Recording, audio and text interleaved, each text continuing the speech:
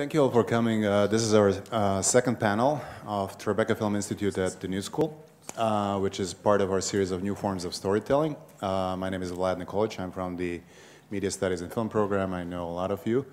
And tonight we're going to talk about distribution. We have a notable panel of guests here, and our moderator is going to be Jim Brown, who is one of the senior programmers from Tribeca, and also has his own distribution company called Argo Pictures. So there you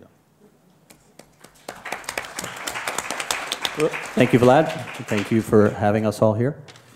Tonight's panel, Festivals, Theater, VOD, and Piracy. I think we've got a really extraordinary panel here for you tonight. So I'm going to first run through a brief introduction of everybody, and then they will all talk about the various companies and projects that they're working on.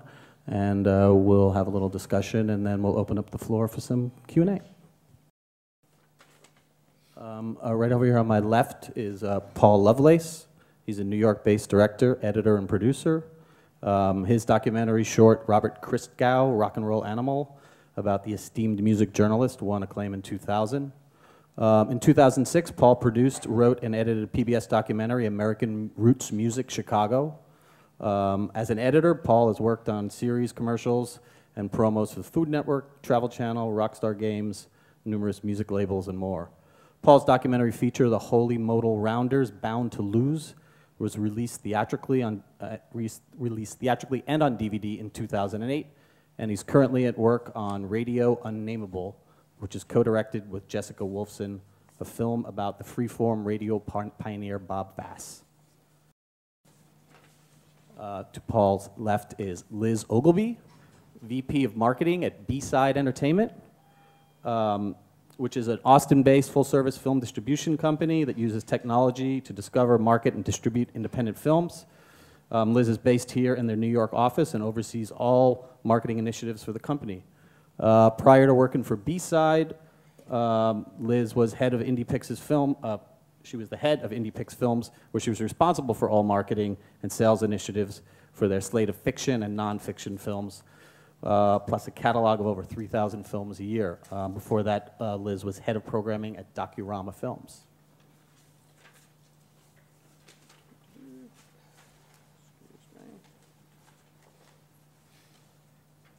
To Liz's left is Megan Cunningham of Magnet Media. She's the founder and CEO.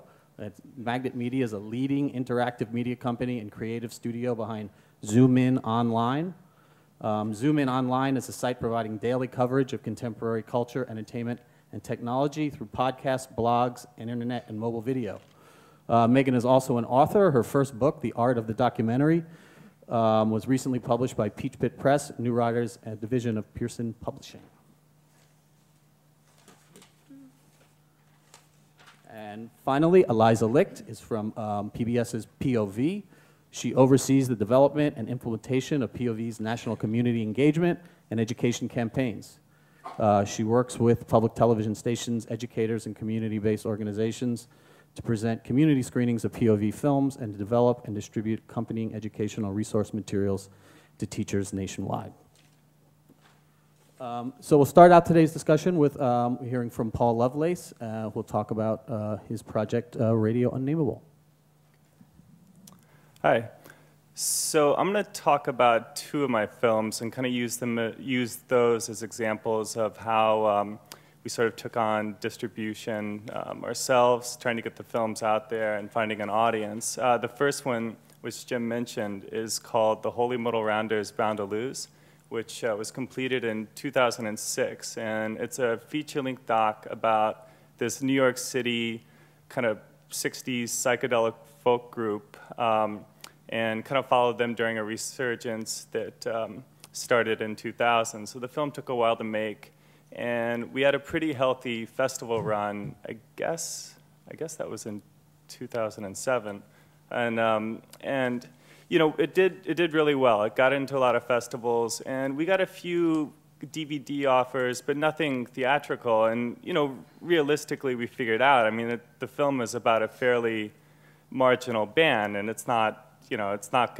the type of film you could just dump in theaters worldwide and be able to sustain itself. So We, at the same time, though, we were getting calls for people who wanted to book screenings, and you know, we wanted to try and get it out there as much as possible because we were going to put it out on DVD eventually. We wanted to bring it to audiences all over. So we were trying to figure out ways to do it, and one thing that myself and then my co-directors, Sam Wainwright Douglas, what we did was we wanted to have fun with it. We didn't want to just have a night where you show the film, do a Q&A, and then that's that. So we tried to team up with short films, guest introductions, musical acts, and turn the whole thing into an event. And we found really early on that this worked well. I mean, it wasn't, you know, you're not guaranteed to have a packed house, but it certainly helps. And plus it makes it more fun for the filmmaker because you get to utilize all these people around you. And in our case, the film's about a band, so we were able to use them with a lot of the screenings. So that did really well. And we were able to do longer runs in certain cities, but and that experience was kind of, you know, kind of an eye-opener. And right now, the film's on DVD, and it's kind of got a life of its own, and starting on a new film called Radio Unnameable. My co-directors in the audience there, Jessica Wolfson. And so we're kind of in the earliest stages of the film, and I'm going to show you a brief trailer in a second here. But one of the things that we're already doing is thinking about what's going to happen when the film is done. How are we going to get it out there? How do we lay the groundwork to find an audience for the film? So maybe we could watch the trailer, and then I'll kind of talk to you about what we're doing at this point.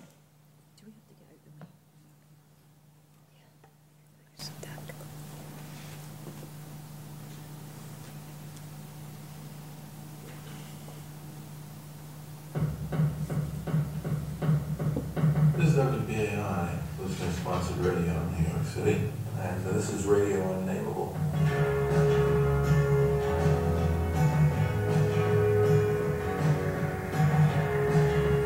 All over New York City, you know, right now, there are myriads of people doing their thing just to clean up the effluvia of the daytime people. The people who work from 9 to 5 and come in the next morning and find everything clean.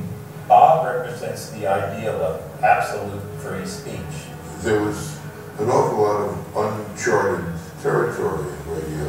I dove right into the blank spots on the map. It was free-form radio. Yes, Mariana. Yeah, I took that to Grand Central Station. We got there, the whole place was crowded. Then the cops arrived. It was like a civil war. Did you see any instances of provocation? None at all, none at all. It was like the precursor of the internet and YouTube and text messaging of having citizen reporters. Bob could spot talent. You want me to introduce you like Mike was? This is Bob Dylan. I can't say who it is. There was a kind of a spontaneity that was possible. I didn't always know who was coming out. Jeffrey Lewis was here. Bob formed links to the hippies, and he was a magnet for them, and he was also, of course, their access to an on-air audience. His voice was very dominant in the city. When people would call in, you always felt they were right with you. They were part of it too. Hello? You're what a voice. You should be on the air. Thank you. He certainly would give you the airtime to express your point of view, which is great. I really believed in participatory democracy in art.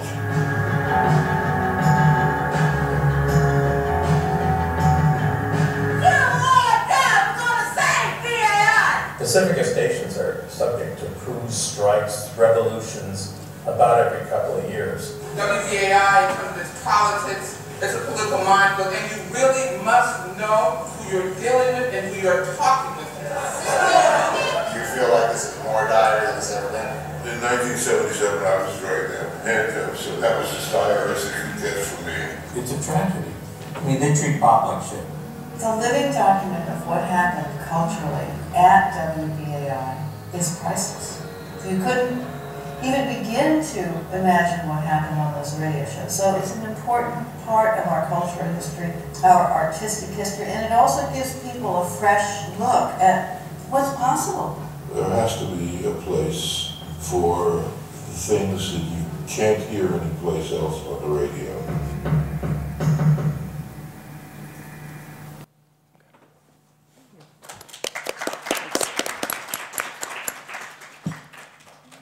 So with this film, I'd say at this point, we probably have shot about 30% of it. And we're starting to, it'll be done. The goal is for it to be done by the end of next year. And so one of the things we're trying to do right now is setting up things to where we can reach out to potential audience members, all over the place. So with a character like Bob Fast, since he's sort of, as you can see a little bit in the trailer, he kind of touches on a lot of different, areas. So whether it be radio, whether it be activism, the counterculture, music, how you can draw a clear line to what he did then to, certain kind of like Facebook, Twitter, certain things that are happening today.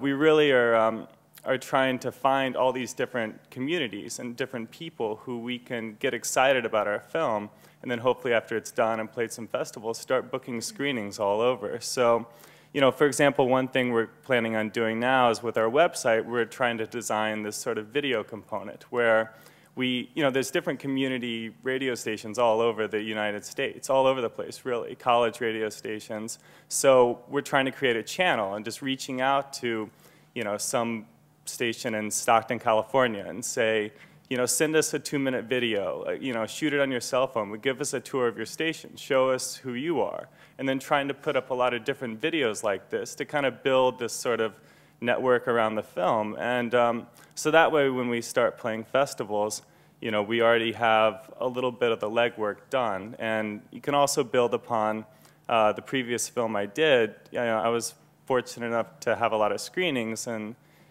use a lot of those contacts to try and go back and show the film again. So that's just, and I find that a lot of filmmakers that I know are doing similar things. Even if you're just starting to shoot your film even, or writing the treatment, you're already thinking about what kind of outreach you're going to do, because it's so important in these days, because it's harder and harder to get your film into theaters. So it's really necessary to think of other avenues, or really any way you can to show it in front of an audience, if that is what you want. So that's my. Okay, now we'll hear from Liz Ogilvie from B-Side Entertainment. I don't have a trailer or anything to show you, but I can definitely talk to you about the sort of the reasoning behind B-Side Entertainment and how it got started, and why I'm very excited about working at B-Side, especially when there appears to be a sort of panic out there with regard to theatrical distributors and how the model's broken. And I feel at B-Side that we have a solution, I hope, to this problem. But how it sort of started 5 years ago is our CEO, Chris Himes, who actually comes from a filmmaking background. His brother is a filmmaker. He did a couple of films, one called Smashing Machine, which was about ultimate fighting, and another film about bull riding called Rank, both very macho films, but they both had a phenomenal life on the film festival circuit. And Chris actually has a technology background, but he would be going to these festivals with his brother, and there would be standing ovations, lines around the block, sold out screenings, people would be, raving about the film, and his brother's films then went on to be picked up by a theatrical distribution company. Films released into theatres across the country, nobody showed up. So what is the disconnect between the audiences that go to film festivals and the audiences that go to theatres? So Chris, our CEO at B-Side, decided there has to be, let's try and do something through technology to get between the films and the audience. And our sort of tagline comes from Billy Wilder, which is "the audience is never wrong." And so what he then did was, down in Austin, created a company that for the past 4 years has worked exclusively with film festivals and created a sort of signature proprietary technology which actually creates ratings and reviews and recommendations, kind of similar to what Netflix does, where participants who attend film festivals will be able to do their scheduling through something called Festival Genius, where you can figure out, what films you want to see, what times, if there's any conflicts. And then once you see these films, you can rate them. If you like them, if you hated it, you can put comments. And based on that information, over the space of 4 years, we have over 4.5 million email addresses. We've got research about 26,000 films. And so we have like a lot of data, and a really specific data that could be used in some way for either acquiring films and also finding really specific audiences that like perhaps comedies, horror films, anything out there that might have, or documentaries, whatever it might be. And then last year, Liesl Copeland at that time, who was heading up Red Envelope, the distribution part of Netflix, contacted Chris because they had put money into a film called Super High Me, which stars comedian Doug Benson, and it's kind of a take on marijuana that Morgan Spurlock ate burgers for 30 days. Doug Benson smokes marijuana for 30 days and sees what it does to him sort of physically. So the dilemma or the challenge that Netflix had was, oh my goodness, we've just put all this money into film and our audience is a bunch of stoners who are not going to get off the sofa. So they are definitely not going to come to a theatre, so what do we do? And in speaking to Chris, it was like, okay, well maybe what we do is, because there's nothing better than sitting in a room and watching a film with other people who like that particular subject matter. So why not create a one-day screening event on 420, which unbeknownst to me is kind of Stoner's Christmas, and have this full-on blowout screening where let's give the film away. Let's try and create that phenomena. Let's try and create that buzz and direct everything back to ancillary sales, DVDs, digital downloads, whatever you name it, because at the end of the day, that's where the theatrical distributors make their money.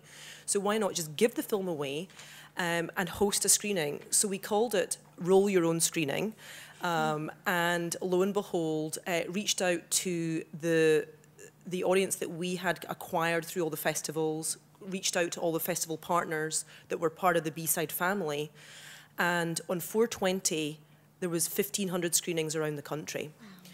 And it just took off. And after a few months, Super High Me is still the #2 watched film on Netflix. And there's been over 1,600 screenings around the country, and it's sold 90,000 units of DVD.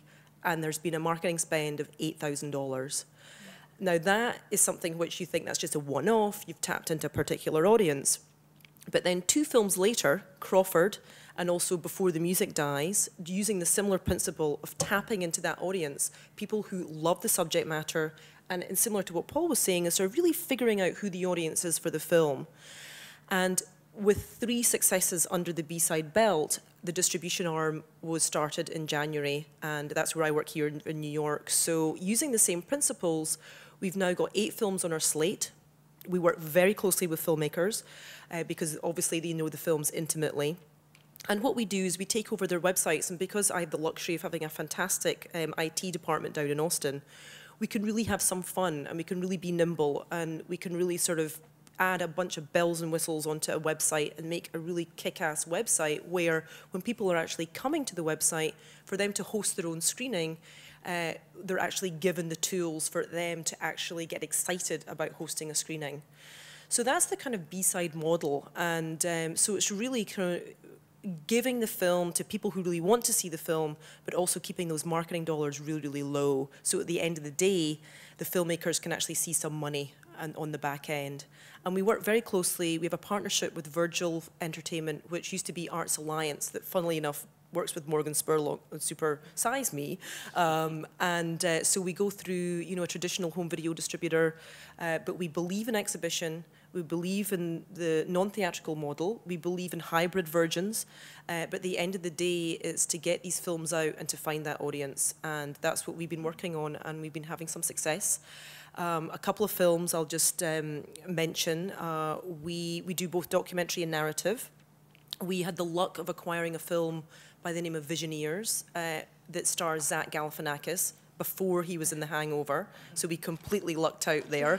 But having said that, the reason that we did acquire the film was because we poked around online to find out that Zach himself has a really scary following, like people who are obsessed with Zach Galifianakis, and he's on Funny or Die. His audience lives online, and we love that type of audience member, I suppose. And so reaching out to Zach's fan base, and he is a a list of maybe, I think now about 200,000 rabid fans. And with their help, we ended up, I think we've done about 600 screenings around the country. But we created some really fun things. We had a contest online. You all know Zach Galifianakis from The Hangover, Bored to Death. We did a Zach-alike contest. Both male and female people participated. But we had a lot of fun. And so that's kind of what we did with Visioneers. And then we've just recently acquired a film by the name of Still Bill, which is a portrait of Bill Withers, the iconic soul singer-performer who did such hits as Lean On Me, and which is really great. So we're working very closely with his fan base, and with him being a musician. Obviously, there's a lot of people who are out there that are aware of his songs, but don't necessarily know the man. But I think every single musician imaginable has covered one of his songs. So it's kind of, it's going to be a really interesting, we're putting together a marketing plan right now with regard to that, but his audience is it's mainstream, it's all ages, and it's just the case of being really kind of creative about how to actually target them. And that's basically what's happening at B-Side. So. We'll hear from Megan Cunningham from Magnet Media. Sounds like you could have gotten a sponsor for Doritos or something for that last screening. But Magnet Media is a New York City-based production company. We've actually been around for 10 years, and for the first 5.5, we did very traditional production, documentaries for television, some corporate videos, but from the last 4.5, we did sort of a transition where we are entirely focused on interactive. Sorry. It's okay. This is one of our shows. That's okay. You can start if you want. This is Traditional Media in Transition. This is just one episode that we did on Thomas Allen Harris, who's an independent filmmaker based in New York. An award-winning filmmaker, producer, and director whose work has been featured on PBS. I'm getting whiplash.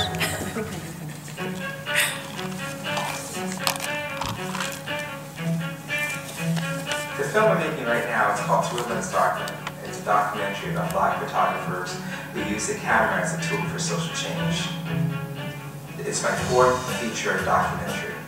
I come from a family of photographers and media makers, and they left me this huge archive. So I kind of, with each of the films, placed the archive into the larger public record.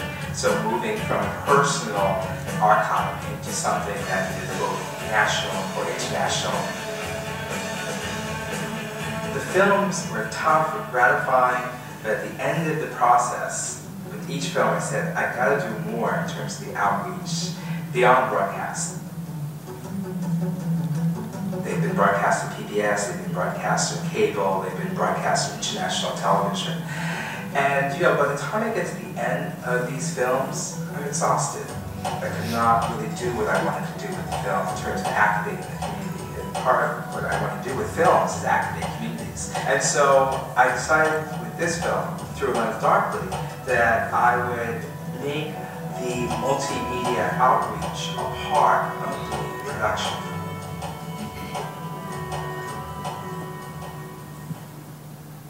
What we're creating is a multimedia outreach project entitled Digital Diaspora Family Reunion. It's a project that will allow for the film, the production, to distribute elements to an audience, and that will also invite them to upload their content and map Black photographic content across the country. It will allow Black photographers to have a kind of clearinghouse, to have a voice, both contemporary, but also our ancestors. They'll bubble up from the shoeboxes in which these photographs I kept and make a reappearance and insert themselves into the public record of what Americans look like and have looked like over the last 200 years. What new media offers filmmakers right now is expanded possibilities. Nothing has to end with it. Everything can be repurposed, repackaged. And so my idea is for us to actually repackage modules from the film and use it, distribute it on our website, throughalensdarkly.tv, weekly, like a serial, as a way to attract people, as a way to build an audience for the broadcast. It's this porousness in terms of audience and filmmaker, you know, this direct contact. It's not like the film ends here and begins there, but it actually morphs a little bit and shifts around. And so who knows what's going to come out of that.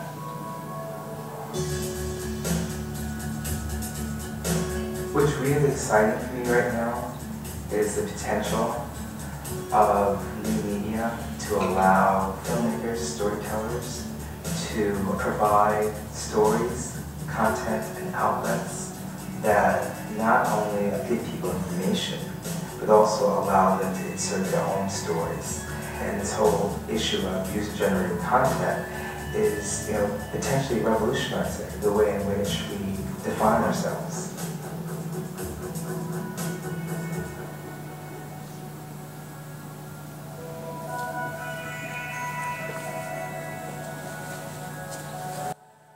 You can stop it. Thanks. I just wanted to note that Anita Yu, one of our editors, is actually the editor behind that piece too, so she's in the audience. But as far as, you know, just sort of putting in the context of that piece, I thought it was sort of relevant to the discussion that we're having today, because I think a lot of people are struggling with this transition that the whole industry is going through. But for independents, you know, it's the typical sort of roll up your sleeves and DIY to a certain degree, and obviously there's opportunities to partner with you know, amazing groups like B-Side and POV, but I think ultimately it's so advantageous if you can also educate yourself, and much of what Paul was saying, I think I fully agree with. You know, there's opportunities to really do a tremendous amount of research in terms of who your audience is and finding affinity groups that you can align with, and leveraging tools like Facebook and Twitter, which are incredibly powerful, as well as YouTube and iTunes, and really approaching it almost like you would an independent launch, even if you're not doing the distribution yourself. So I think, you know, everyone's sort of searching for this like magic answer of like, how is the internet and mobile devices really gonna, you know, when are we gonna start monetizing? When are even big media companies gonna start profiting from you know, this next wave of distribution platforms? And I don't think there's going to be a singular answer, is my own sort of, you know, that's the bad news. I think it's very custom tailored to the projects, as we heard so far tonight. And that the advice is really specific to the project that you're working on. You know, one set of documentaries may work really well on iTunes or YouTube in terms of getting an audience and finding a set of evangelists or a set of communities that adopts it and forwards it and promotes it. Whereas, you know, another sort of short set of features would work much better through a singular blog that requires, you know, registration in order to see it. And if you make available the trailer, that might be the best strategy. So I think sort of coming up with the answer for your project is one of the most challenging things. But the way in which we produce is serial content on a regular basis, and it's all ad supported. So we have a team of 20 creative people in just north of the Flatiron Building and studios where we produce regular shows that are, and one of the channels is aimed at professionals, where you can see series like the Traditional Media and Transition series. And then there's also a film channel, a music channel, a design channel, and we use the format in two different ways. One is just to develop audiences, and we have sponsorship from companies like HP and Apple and Lexus and Toyota, and then we also, so that's sort of like its own independent channel where people are coming to see the shows free of charge, and you know, they're surrounded by either display ads or a post-roll video, and so that's how the funding for those shows is off, you know, gets off the ground. But then the other option is, the other way I should say that we've used the new media platforms has been as a development tool, and we're actually actively negotiating right now 2 of our series that have been, we've had interest from traditional media players, one which is a major film distributor, the other which is a television series. So I think there's a lot of, like, it's not like a very clear foregone conclusion as to how you should sort of approach your new media plans, but my personal opinion is that there's, you know, a lot of avenues. The biggest hurdle is to promoting the project itself, and that there's a lot of avenues to do that yourself in order to get traction, and whether you then take those promotional views on YouTube or metrics reports from Google Analytics or whatever it is that you're sort of capturing that data and then bringing it to a traditional distributor or a non-traditional distributor, that gives you a lot of leverage as an independent. So that's like one set of answers, and the other answer would be to sort of read up on the ways in which companies like ours are monetizing online video and just seeing that as like the singular platform, because it's definitely possible. Thank you. Before I begin, just by a show of hands, how many of you are familiar with POV? Okay, good. Very briefly then, we are a award-winning independent nonfiction film series on PBS, and every year we receive close to 1,000 submissions that are narrowed down to 14 to 16 slots. For every film that we have on POV, we create a national public awareness campaign. I have been at POV since 2001, and I've noticed a fantastic trend, I'd say, where filmmakers are really becoming more and more savvy about outreach, and where when I first started, I would sit down with people and we'd sort of start the outreach once the film was finished and come up with a broadcast plan. Now more and more people are coming to me with their partners with a plan in place and really sort of running with it. So I'm going to briefly go over some of the things that we do at POV to spread the word and gather an audience that I think can translate for films in general, not just promoting a broadcast. But then I'm going to show you 2 clips and then give some examples of what filmmakers from this season have been doing, which I think are really exciting. So our public awareness campaigns include community and marketing strategies, online strategies, and community engagement strategies. For every film, we have a companion website.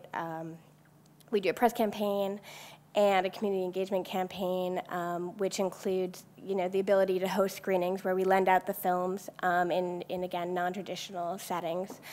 2 takeaways everyone should do. Work with partners, people that are already interested in it, as Paul said, sort of building your network as you're going, whether it's a social issue or a band, music, gather folks that are already interested in it and bring them with you. They will help promote it. They have built-in audiences. I can't say it enough, partner with different organizations, bring them to the table early. And then second, just make it as easy as possible for people to use the film, promote the film, get it out there. I will show you a couple examples of just how we do that online.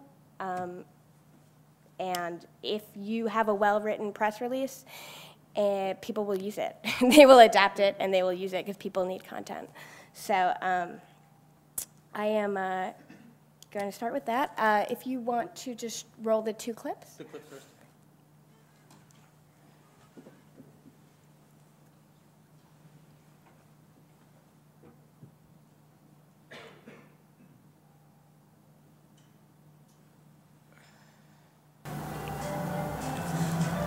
I'm so excited for the summer. I'm going to grow into my adulthood and just be independent for the first time in my life. Me and my friends wanted to go to the beach on Friday. No, you have to come and help me. You check the baby, I don't want the baby. Brother, who is girl like you? Think when they turn 18, so you have the right. You don't think, I don't know, you don't know what I think. So I wish my dad was here. If my dad was here, he would never say stuff like that. Dad, is my room ready? And I want a jacuzzi. You say you a chief, I should get service.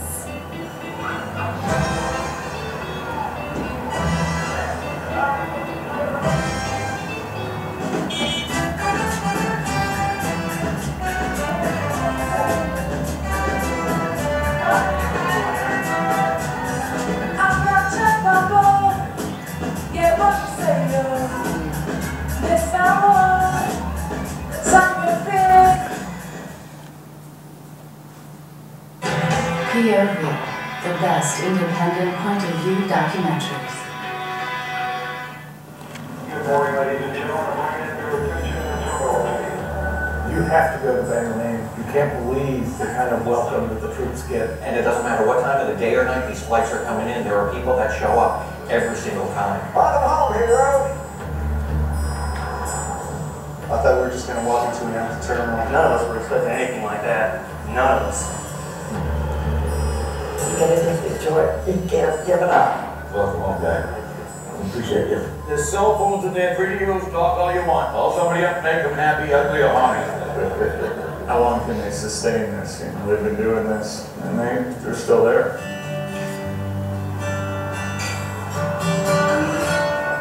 Just don't stop for you to get on or get off. The world just keeps right on turning. Everybody has trials and tribulations. 2 of my grandchildren are going in January. Every day, that's the deal. That's what we say. It's not my day. It's not been a bad trip at all. Something will come up tomorrow morning. It's not a big deal.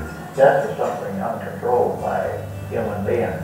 Age, how rich you are, what you're doing, doesn't enter the picture. You're gone.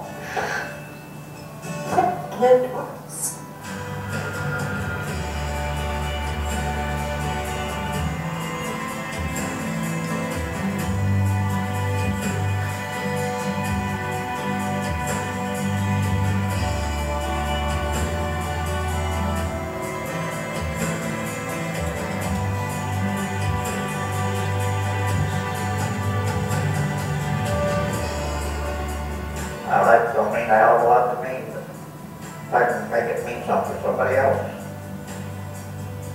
That's my endeavor.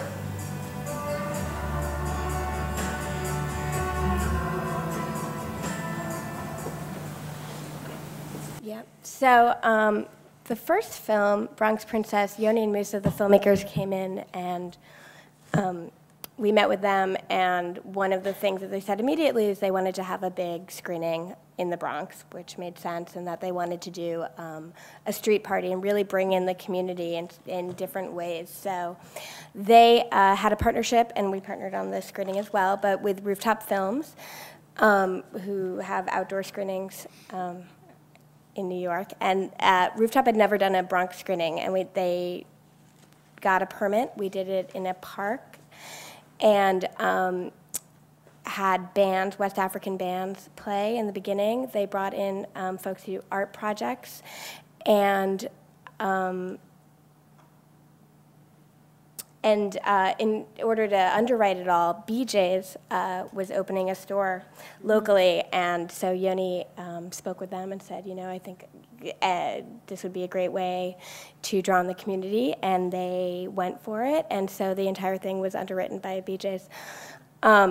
So that was a really successful example of a local screening that was done, and sort of not just a screening and a Q&A, and obviously the filmmakers were there and there was a Q&A afterwards, but it really sort of brought in all these different aspects. And then the second film, The Way We Get By, which is going to be on next week at 9 o'clock, Aaron and Gita came in, and they didn't come in, they came in even before we had accepted the film on POV. They were part of WGBH, had a filmmaker in residency program, and they came in with a 15-minute trailer, and we were just sort of giving the POV 101 and how we deal with campaigns. And Gita already had a list of partners that were involved with the event, and a million questions, and I was extremely impressed in how far along she was.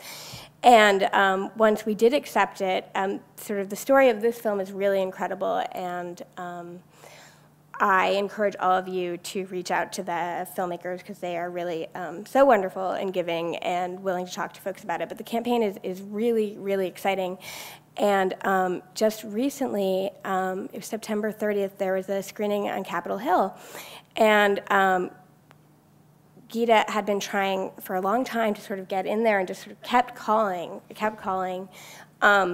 and found anyone that was from Maine that was working on the Hill, and eventually located somebody who was from Maine that was working in Jill Biden's office, and got Jill Biden to agree to give introductory remarks before the film, and then the whole Maine delegation got involved, and there's just momentum behind this film, and it was really just sort of her tenacity. So, I encourage that as well. I was able to be involved in that screening, and it was really powerful to be there and just sort of to watch just what calling can do, you know.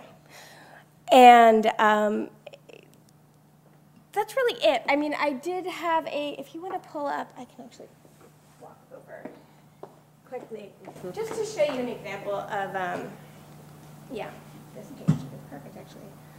They show your support for the way we get by, which is really just easy ways to promote it. This is promoting the broadcast, but you guys can do this.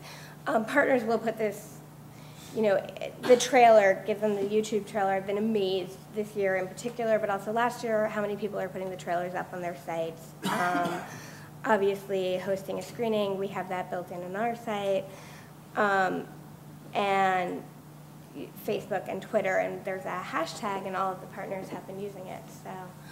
So just in terms of just putting up the trailer, both in YouTube or the amount of people that are willing to take that and promote it is incredible. So that's it. Those are the takeaways. Thanks.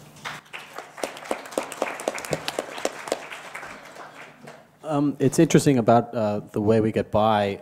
As somebody who works with filmmakers to book films theatrically around the country, this film came to my attention this summer. I didn't end up working on it, but when I first was told about it, and they said it's about senior citizens in Maine who greet troops coming and going from Iraq, my immediate knee-jerk response is, well, the theaters don't want to show anything that has to do with Iraq anymore, so I don't even want to see it. Which was just, you know, small-minded on my part, but I was encouraged by a few different people, you know, just take a look at it and don't think about it in those terms. And I was, you know, absolutely blown away because the film isn't about Iraq. It's really about these people. It's about loneliness. It's about community. It's about family.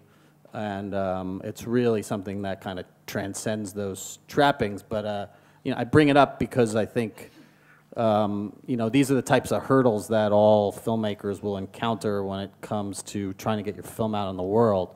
And while there are plenty of people who, I mean, who want to give you good advice about what to do or what some of the pitfalls are, that, you know, hearing, well, anything related to Iraq, there's no way you're going to get out in the world, you know, this doesn't mean that, you know, you should sort of heed that advice all the way and just, you know, hang it up. Because this is a case of a film that actually really got out there in a big way theatrically, and but that also is I think a function of just the tenacity, like you were saying. These filmmakers are absolutely tireless and brilliant in their efforts, and also kind of, I mean, from my experience, just seem pretty extraordinary people that you know, are really good at getting people to get behind them and work with them. So I mean, that's another thing that you know, I encourage when I talk with filmmakers is when you want to get groups and individuals to help promote your film, you want to help them feel, you want to make them feel like they're part of your experience and part of your team, and that you're not just sort of exploiting them to promote your film, which, you know, in a certain degree you might be, but if they actually feel that, you know, they have a sort of investment in helping your film find a life, you know, like Eliza said, people will go very far and do a lot of work on your behalf. So I encourage you to see this film. It's really special. Also, one other thing that you brought up, which I think is really important, is if you have a community of filmmakers and, you know, you're in the thick of making your film or whatever, seek advice. I mean, there's nothing better than your peers. And, you know, poke around the web and just see if there's any, you know, films that maybe be sort of bubbling up through websites, through film festivals. And, you know, reach out to filmmakers and just say that, you know, seek their advice, because there's nothing better than going to people who've been through it themselves. So definitely, if there's anything that piques your interest, or there's any websites or any stories that you've heard, you know, you'd certainly reach out, because I'm sure that, like these filmmakers you were talking about, are happy to pass on that good information.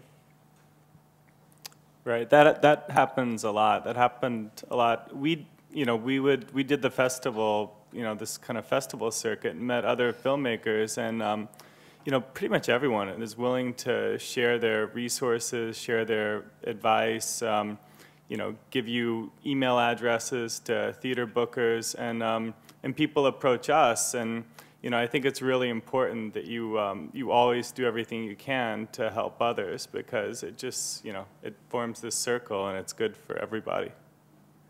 I was just going to say, not to be self-promotional, but as a resource, we have on the circuit where we interviewed the filmmakers of where we get by in almost every other POV film, actually, and a lot of the questions that come up on those conversations, it's just an audio podcast, but are about this, like what's the new sort of field of distribution, because 2 years ago, I think most people would have said, like, really get your story straight when it comes to iTunes and YouTube and be completely obsessed with those communities because that's your sort of best asset. And today, I think it's 100% about Facebook. I mean, Facebook is going to supersede Google's traffic like this year, So I think that the hurdles of finding video through search, it's like, your audience, your evangelists will promote that film as soon as they're aware of it on Facebook. It's so easy to do that. And I think like having a solid Facebook strategy, if there's one thing you take away from tonight, that's where you're going to get the biggest bang for your buck. Absolutely. And when I, just from what I've learned over the few years, is the fact that the phenomena that's sort of happening around social networking and just viral marketing is incredibly powerful. So at B-Side, we actually have somebody who's a social media strategist, and that's all they do. And whether it be creating dashboards, keeping track, I mean, we're all about data and analytics and all the rest of it, but, just to sort of see what work that we may be doing and be able to translate that into numbers is really important. And although it's incredibly boring in so many ways, it's actually incredibly important because you can actually track everything that you're sending out there, whether it be your trailer, whether it be clips, whether it be anything else, you can follow what's happening. And, and that's really, really important. And especially getting it involved earlier on, and exactly what Paul was saying with the film is like, don't think about your film once you've finished it. Think about it really early on when you're putting together your proposals, when you're actually putting together your team of advisors. Make sure that there's people that can help you all along the way, because it is a long process, but you can make things so much easier. And if you do go to a POV or anywhere else, or even to B-Side, if you come armed with lists and groups and it doesn't take, it's not that hard. Although I'm sure to a lot of filmmakers that whole sort of marketing business angle it can be kind of overwhelming. Even if it's the case that you've thought about it, can go a long, long way in your film actually having a life out there. Yeah, I mean, one thing that I find really interesting is I think there's just more and more of a trend of everyone is starting to think about the film and then the release of the film as a sort of cohesive unit. I mean, that's one thing that we preach at my company is don't make your film and then think about where it's going to go after, but to really start making plans for that and how is this going to get out in the world and how do you envision it being out there and where is that going to be and who are these groups that are going to part with you, and the sooner you can start figuring out the better. I mean, the difficulty I think for most filmmakers is it's very hard to make a film and you've got a million things that you're trying to do and wear a million different hats, and sometimes the thing to do is to really try and find that partner early who can kind of help do some of that thinking for you and help guide you through that process, because it is pretty overwhelming and you do have a million different choices and ways that you can go. One thing that I think was really interesting that Paul was talking about in terms of creating events around your film. I mean, this is something that we've done at Argo, and obviously he's done really successfully with his work. The thing that I see as a programmer for Tribeca and somebody who books films into theaters is there's just so many films out there, and each week you're competing with dozens and dozens of films that are opening, and whatever you can do to distinguish yourself from everyone else in terms of creating events, in terms of having speakers, is only gonna up the ante for you in terms of really making people feel like I've got to get out and see that film on that Wednesday night or that Tuesday night, and I think that's really essential. Can you talk about some of your the difficulties of doing that and so the complexities of that? It's not, I know from having done a fair amount of that, it's pretty labor intensive and time consuming, but. Well, I mean, you also have to remember, I guess the first thing you have to do, well, really, one thing when we were booking the screenings for the film I did about the Holy Middle Rounders, I mean, we really had to get over any sort of apprehension about making cold calls. And you know, luckily myself and my co-director were okay with being persistent. Hopefully we weren't annoying, but we were okay with being persistent. And you know, the first thing, we found generally that most people who booked these screenings were into it, because and they would be happy to allow it, because it certainly doesn't hurt getting more people to buy tickets for it. And then the next thing we would do, I mean, we would really kind of book these mini tours, and we would kind of cater whatever sort of event, whatever we would have around the film to where we were. Because we knew the band had fans all over. We knew they had sort of you know, musicians who were inspired by their music who would sometimes appear and play after a performance. And then there were a lot of theaters that would have a kind of a package deal where we'd show the film and then the band would play afterwards. And what often happens is a lot of the people who book these theaters, or even people in the audience, might tell another theater somewhere else that, hey, this was great. And we would get a lot of calls like that. It sort of mushroomed at a certain point, and it was great. But we still, like, even then, you know, like, let's say if they wanted to screen it in Pittsburgh, we would kind of look and see what's around Pittsburgh and look at those cities and just start Googling whatever would seem like an appropriate venue and just sort of start there. I mean, it was definitely, you have to really want to do that, but personally, I found it really rewarding, and it certainly, the film eventually got distributor on DVD, and I think it really helped with selling more DVDs and getting more people to ultimately watch the film in the long run. Liz, you were talking just about having somebody who's the social networking strategist, and I'm interested in sort of how do you track how people who connect with a film online actually end up showing up. I mean, when I started my company a few years ago, I had these filmmakers who were using MySpace, this was about 4 or 5 years ago, effectively to get people excited about their film. And one thing they kept preaching was, we've had 150,000 hits of our trailer on our website, and you know, this means we're going to sell out and do everything. And at that point, you know, I couldn't explain to them clear enough that that's great, but if that doesn't translate into ticket sales, that means nothing to a theater booker, that's happened if you're not selling out for a week. And I know so much has changed just in the past few years in terms of, you know, how much more these networks are being used, but I'm kind of curious if there's some sort of data about like how you can sort of. Well, it's more kind of what we're sending out there. I mean, it's all very well you can send something out, you know, on the out into the wilderness, so to speak. But what we do is we actually everything's tagged with some information, but we actually have messaging and actually a call to action into whatever we're sending out there. So it's actually telling people what to do, because it's all very well sending out a really cool clip or a really cool trailer, but you need to alert people to, hey, check out this website, or if you want to host a screening, or tell your friends, or whatever else. So that's kind of, we're very kind of strategic about if we do have a particular clip, what the message might be. So whether it's directing traffic back to host your own screening, or it's back to buy the DVD, or it's back to pre-order the DVD. So if you're actually telling somebody to do something, that's how we sort of track it, because otherwise it's a waste of time. So I think the advice that I can give is, for example, if you have your trailer, have some messaging, for more information, come back to the website, or if you want to get to raising funds for the film, a donation, if you want to direct people back to that, that's the sort of key behind anything that we sort of send out, is we make sure that we're telling people what to do.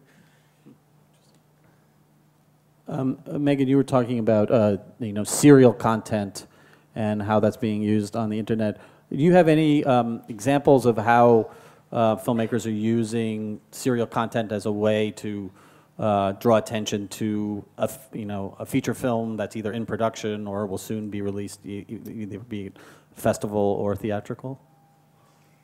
Wow, that's a tough question. I think, honestly, I think documentaries are doing a much better job online than feature films. I would point to Joss Whedon, who obviously has a massive following already in television, so he's not really in the independent world necessarily, but he did do something very independent, which I'm trying to think of the name now. It starred Neil Patrick Harris. Oh, the horrible... Thank you, the Dr. Horrible series, which is like a 36-minute webisode that they made available for free. I believe the first part, it was 3 parts, and then the rest of it you had to either pay for iTunes and the DVD. And that was, it was incredibly high production values for a short project. And I believe it was low 6 figures was sort of the budget. So it's not like your $1 million feature, but it also wasn't, a student film budget either. And they were in the black as of a couple months ago. So I think that's one example of something that just lived exclusively online. And obviously they had, a pre-existing director with a following to leverage. But I do agree that, in terms of, sort of the best strategy and takeaway from all my fellow panelists is in terms of finding that one core either partner or a set of passionate people who will really not only just believe in the project, but will really be vocal about it. And it's like, there was 2 quotes that I would refer to. One was a couple months ago, someone said, word of mouth, the trouble with word of mouth is no longer it's not being done with mouths. And I think that, that's an advantage if you're using the tools correctly in terms of being able to really get the awareness and the calls to action out there very cost effectively or free.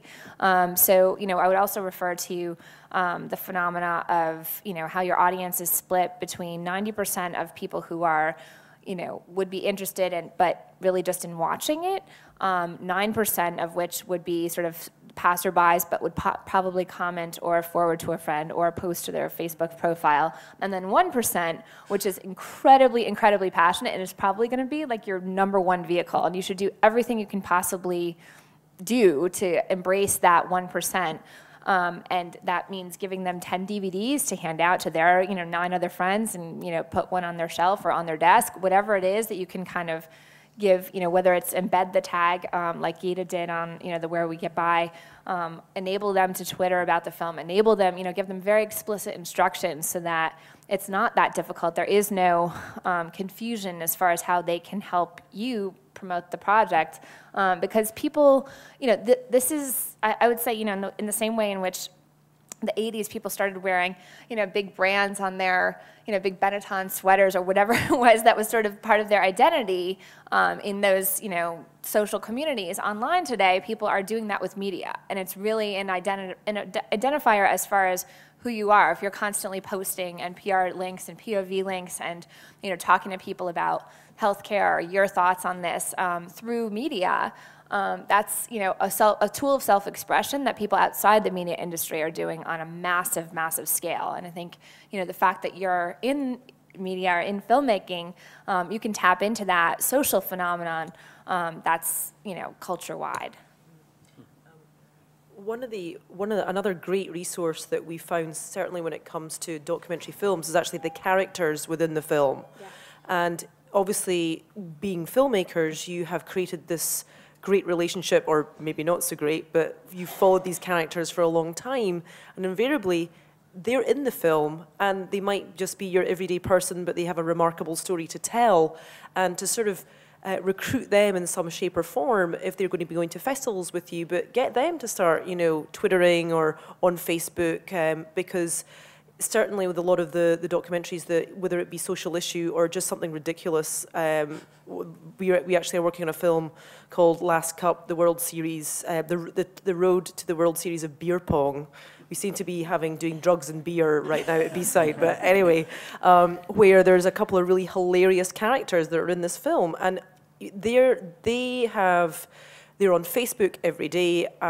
They're playing beer pong every day. They're uploading their photographs. They have stories to tell, and they are our champions out there right now. And because they have a following, and as soon as anybody sees the film, they're lovable characters. And I know it takes a certain demographic sometimes to do that, but from what I'm hearing, that the older generation are are the highest kind of adopters to Facebook right now. So I would, certainly garner those relationships and make sure that they're on for the ride.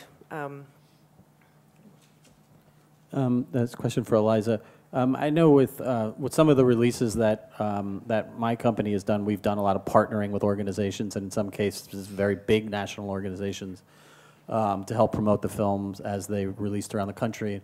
And in some cases, this went very well, and in other cases, I was extremely surprised in how little support we actually got from the organization, despite the fact that that ended up being part of how I was able to sell the film to the theaters, that I was going to have X, multi-million member organization promoting the film from city to city, and they really didn't turn any people out.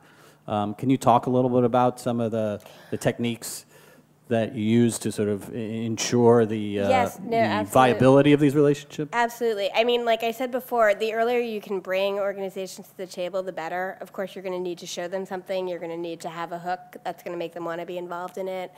But if they're at the table with you in the beginning, they're going to have more to gain from it. They're going to feel more ownership of the project. That being said, we obviously have done a lot of partnerships with national organizations and local organizations, and they mean really well, but everyone's really busy. No one has any time. So it's really, part of it can be finding the right person within that organization who then is the go-to that sort of helps you get it out to the rest of the organization. But it really, it's trial and error. But I think sort of what's worked for us the best is when you get people in there as early as possible, you're doing something for them, obviously having them on the site, giving them the film is helpful, Right. But there's, again, you just sort of have to go with it and see. Yeah.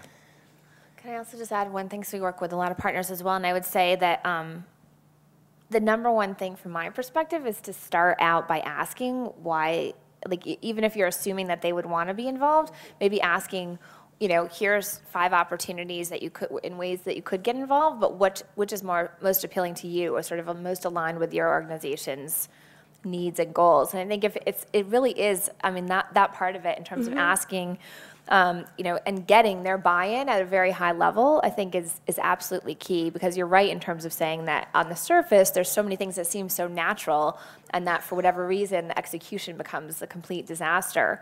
Right. So on a practical level, I think, sort of assessing that at the beginning of the conversation in terms of what they would want to get out of it, and sort of presenting them with some options.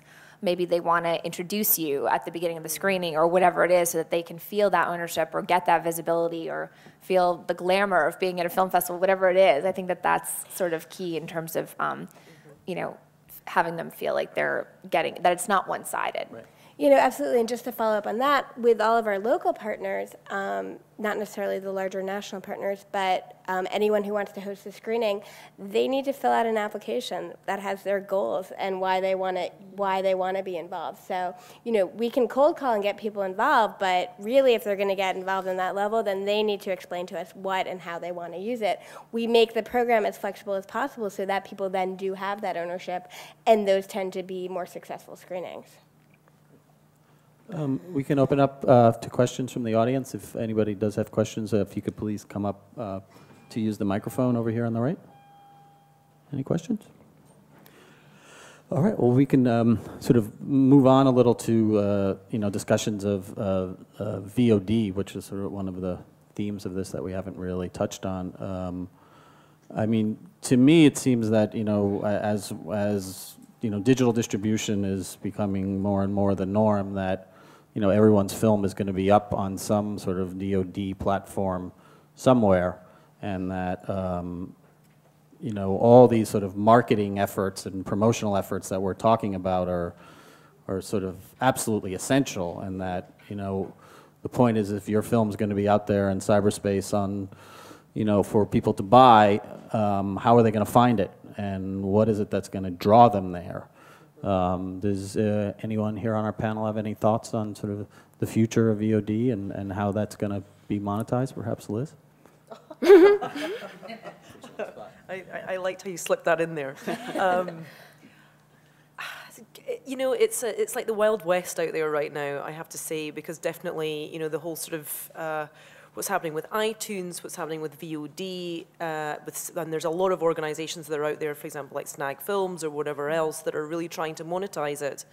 And there was an infamous panel earlier on where Morgan Spurlock was on there, and he was sort of saying how, you know, everybody sort of skips around the numbers, especially when you get a bunch of theatrical distributors in the room. And Morgan just sort of said how, you know, I got a check for, you know, X amount of dollars, and this is what it is, and, you know, and he kind of just laid it out. And I think it's, like I was saying, it's like early days, but it was a small number. And it's a very, very small number. But I think, you know, definitely as we sort of progress into the digital world, people will definitely find ways of being able to monetize certain things. But I think it's the case of being aware of what's out there. You know, again, asking very specific questions. Be mindful about the agreements that you're getting into. You know, again, ask your peers what, you know, what they've been doing, and don't sort of, you know, lock up those rights, because there's certainly, you know, people are asking for a long sort of period of rights where certainly in digital age things are changing so dramatically. So really, the terms of agreement should be maybe 1 or 2 years or whatever else. But from the B-side perspective, you know, we don't believe in the traditional windows, but we ultimately, you know, want to have our films out there. Certain distribution plans are not the same for every film. For example, with Crawford, this was a film about the small town in Texas where Bush had his ranch, and just due to a timing issue, we absolutely wanted to get that film out before the election last year, and unfortunately, we just didn't have the time to be able to do it in any kind of, you know, non-theatrical way. So we went to Hulu and said to them, look, you know, we're going to do a few screenings around the country, but we want you to take this film. And they're known for TV. And Crawford was the first film, feature-length film that they actually took on board. And it totally took off, and people saw it, and it was a success, and the filmmaker has actually seen some money. But really, as far as a sort of, you know, visibility point of view, it was getting the film out there and to strike while the iron's hot. So it's really just sort of, you know, definitely dig around, see what's out there. It's maybe a little early days, certainly, to monetize that kind of front, but I think, you know, as time goes on, I'm sure it will happen sooner or later. Paul, do you have any experience in terms of your last project? No, not on the last project. For music rights issues, we were never able to have it available for download.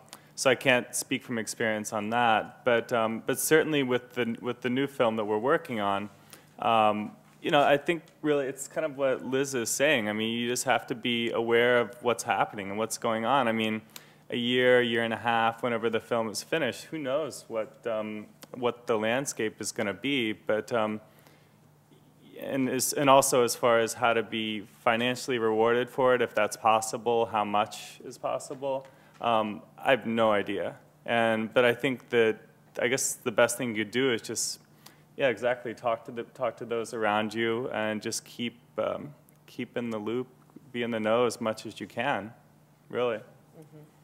I would actually give one piece of advice in terms of the serial content which we produce, which is, you know, the budgets are just at such a different scale. I really think you need to get your mind around that in terms of, you know, if you're coming from a traditional long-form filmmaking background, it's shocking. And in terms of, you know, if your goal is, like, I have to make my money back, which is our goal, you know, we don't make series that we're not monetizing in some way. And I think, you know, it's really important to be realistic and to do your homework about these economics. And there is a lot of information out there as far as what people are paying. If you are, you know, producing a podcast, for example, on the lowest end budget, if you're just doing an audio podcast and you're using an ad network to sell your ads, so it's just you and your audio recording device, one-man band, NPR style, but really limited. But you have, a unique program. There's a lot that you can do in terms of promoting it, but then in terms of monetizing, once you get up to the 40, 50, 60, 70,000 viewers or listeners, which is possible and is done on a very regular basis by people who are independent, who don't have a big media company behind them, who are not, involved with celebrities, they're more than breaking even. They're able to live off of that. And I think that, similarly to that when blogging first started, no one was making money for like the first 3 or 4 years, and people were like, how is this ever going to work? And traditional publishers were closing, and magazines and book publishers were coming out with less and less product, and there was this panic in the writing world. And I think while it's still not a pretty picture, there are definitely many, thousands of bloggers who are making a full-time living, and many people who left their job along the way, who were starting it as their nights and weekends passion, and who eventually made that leap through a lot of dedication. And I mean, the one, I think, very hopeful note when it comes to independent filmmaking is the fact that there used to be this massive capital barrier between you and your audiences and you and television advertising, which was the #1 thing that the distributors had that you did not. And today, there is not that capital barrier. There's nothing that you can't do that Warner Brothers is right now doing for their $100 million release of Sherlock, with the exception of the iPhone application development. So I really think that it's like, a lot of time and energy that's required. That's how you're paying for it. But before, it's like you couldn't get on national television. So at least this is a slightly better situation. Still no questions? Okay. One other sort of topic in the heading was about the issue of piracy, and any thoughts in terms of how filmmakers can utilize showing their film for free and sort of putting it out there as a way to start, drawing attention to their film, and are there ways to protect against piracy, or is it just sort of part of the landscape that filmmakers have to accept? I mean, I know for a fact that the film I did, someone could go and download it and for free, and that's just, I don't know how I can do anything about that, and I don't really, and personally, I don't really think, just from myself, I don't think it's costing me a lot of sales really, just because the amount of people who are probably downloading it are small, but I don't know. I know I've certainly watched films on your website, and it's and I think it's great. I think the idea that as a filmmaker, you want a lot of people to see your work, and at the end of when you're starting a film, you have to kind of ask yourself what your goals are. But I think everyone could be in agreement that they want they want people to see it. So I don't know. Personally, I'm open to the idea of streaming it in some form at some point, because if you get that many more individuals to see it and to tell their friends about it and to enjoy it, then that's a positive thing. But as far as piracy goes, I wouldn't know how to stop it, and I don't even know. It's in some ways it's bad, but.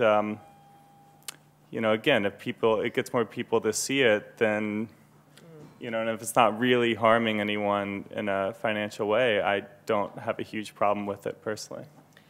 Certainly at B-Side, if it's a high-level sort of problem to have, and we do not have a problem with piracy whatsoever, because those are the sort of people who are going to get the film, they're going to get it anyway, and they're not going to pay for it. So, and again, it's like eyeballs on the film. So we do not have an issue with that whatsoever. Oops, I'm sorry. I just wanted to say that The Guardian actually wrote an article earlier this week about, which is like the 3rd or 4th study that showed that sort of undeniably at this point that the pirates in the music world are also the #1 audience for paid music. And it was against all sort of conventional wisdom. And I think that people have this idea that there's like this robbery taking place, and obviously it's very complicated in terms of intellectual property law and how that affects your overall, sort of distribution plans and monetization. But I think you should definitely Google that article for those who are concerned about piracy, because it's literally been like the 4th or 5th study that's been on a pretty massive scale to confirm that statistic.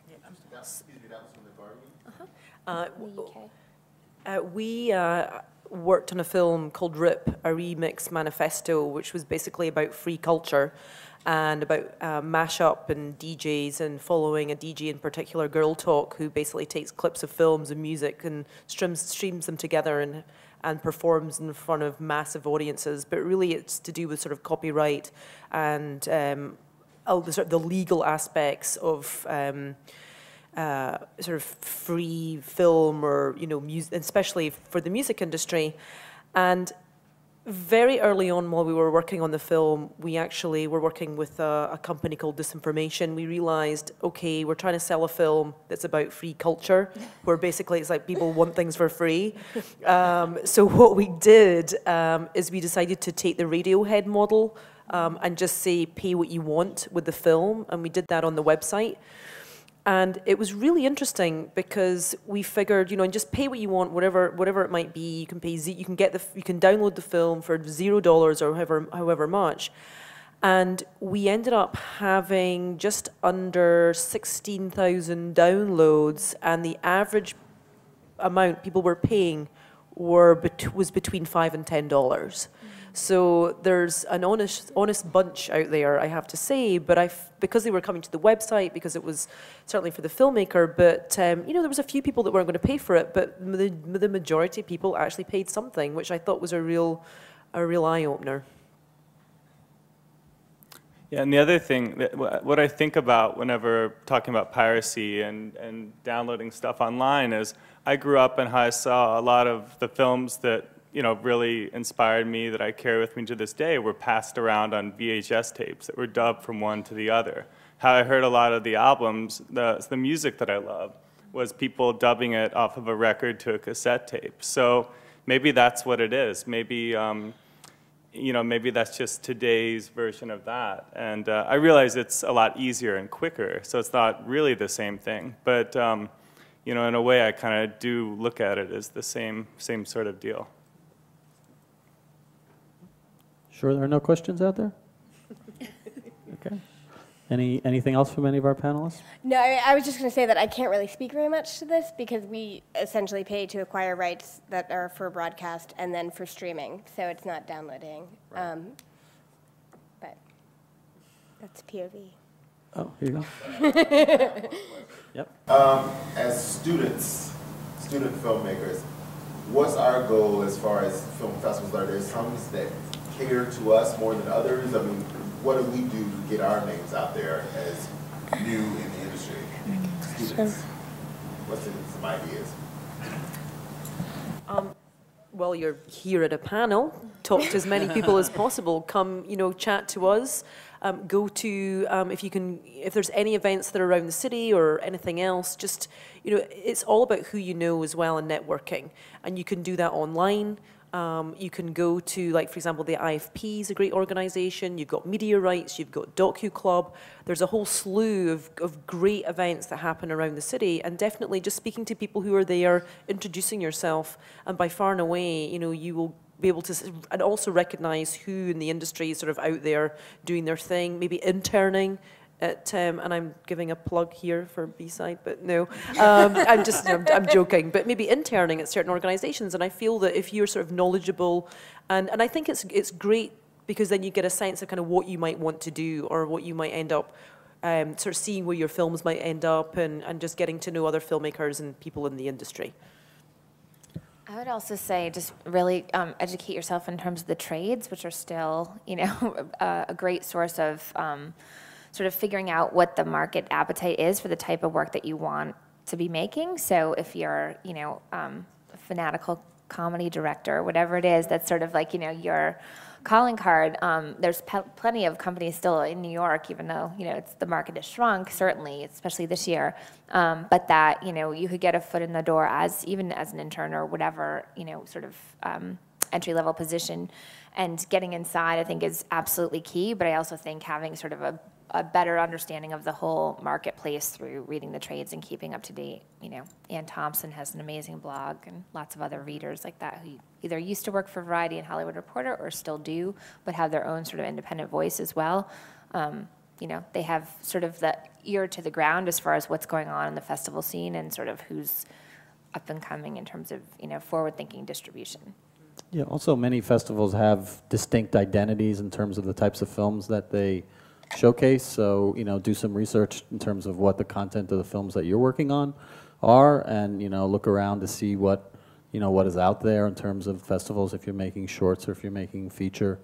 I mean, here in New York, Eliza had mentioned Rooftop Films is a really great ongoing series every summer that does about 40 screenings around the city, and they showcase all range of filmmakers from, you know, student filmmakers to the most, you know, experienced that are out there.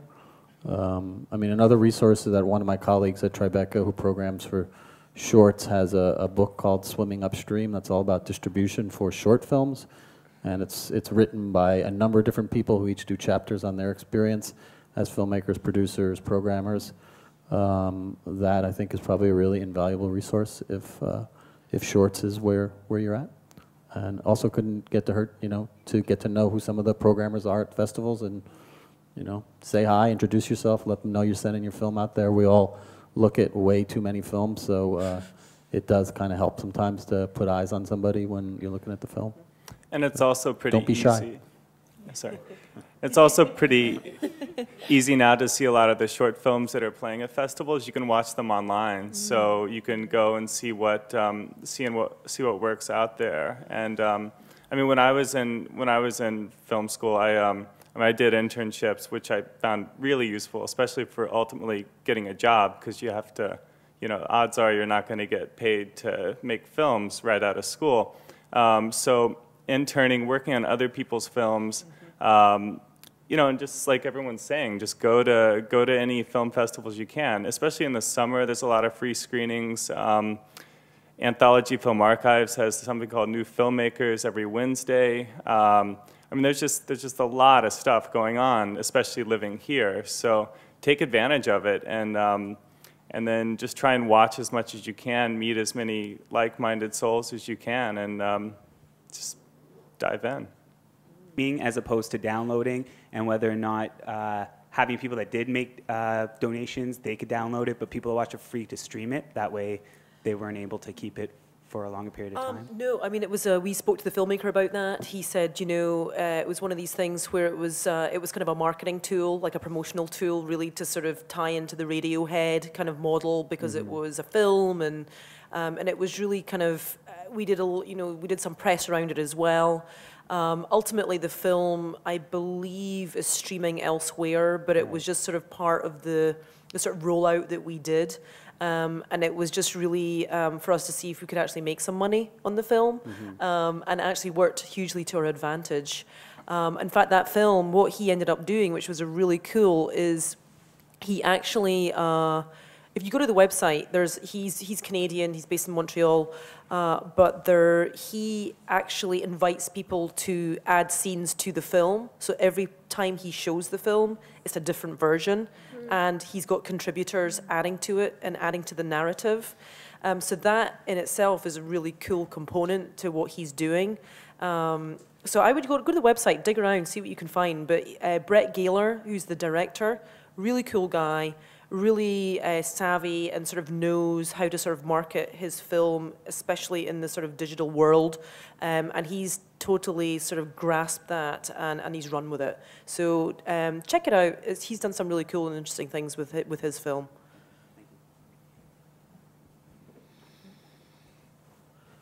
Well, I'd like to thank all of our panelists, and thank you all for coming.